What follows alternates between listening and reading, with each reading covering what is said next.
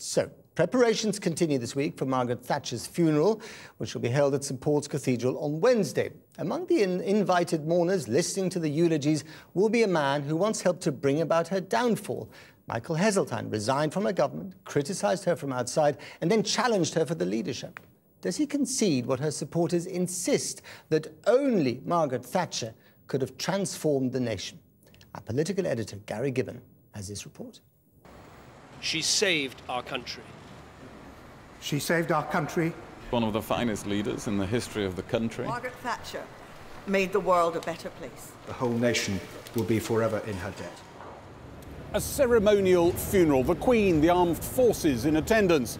It all underlines a message you heard from tribute after tribute. Margaret Thatcher was unique. No one could have done what she did in office. But not everyone sees it that way.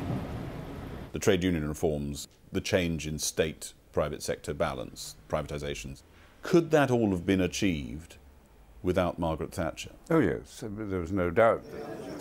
The man who walked out of Margaret Thatcher's cabinet believes the bulk of his colleagues had already committed themselves to the central policies that would come to be known as Thatcherism. Trade union reform would have happened without her. After 1978, the winter of discontent, the Tory party were absolutely determined to grip this issue. They felt it had run through their fingers in '74 with the miners' situation, and they weren't going to lose out the second time. I think we're in complete agreement about that.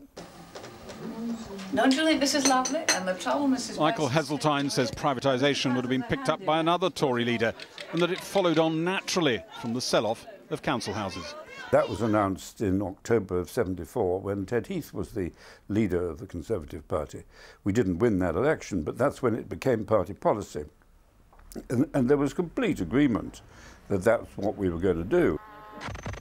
Margaret Thatcher's allies praise Michael Heseltine's attacks on unilateralists in the 80s. Here he's watching as missile bases are secured against anti-nuclear protesters. But Margaret Thatcher said his interventionist ideas for industry were socialist.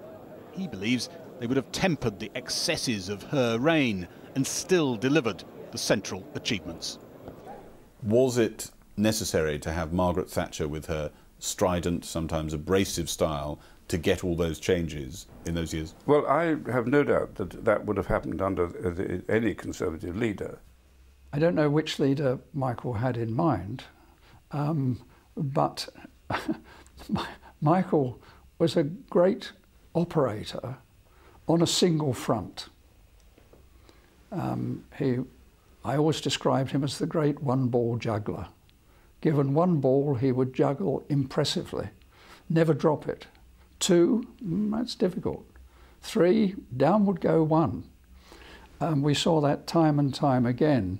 Michael Heseltine told us we could actually have had all these big structural reforms without Margaret Thatcher, with a different leader. Well, it is possible. Maybe when Michael Heseltine says that, he's thinking of himself. But his policies were, some of them, his ideas were some of them the same, but some of them totally different. Do you think there's grown up a bit of a myth around Margaret Thatcher as some sort of great heroine without whom great changes would not have happened? Well, I wouldn't myself believe you can avoid the polarisation of political leaders, particularly where you have a national press which has its own agenda. And without any doubt that there are newspapers in this country which felt that Margaret represented their type of politics. So she did get a very considerable degree of support, particularly from the Murdoch press and Telegraph and the Daily Mail. So she undoubtedly did achieve that, and of course it was hugely bolstered by the Falklands War. His opponents may call that sour grapes from the man who failed to win the Tory leadership for himself. Michael Heseltine thinks adulation for Margaret Thatcher has been a newspaper-fed myth. If he's right, it looks like being one fed still more by the full-blown ceremonial farewell that lies ahead.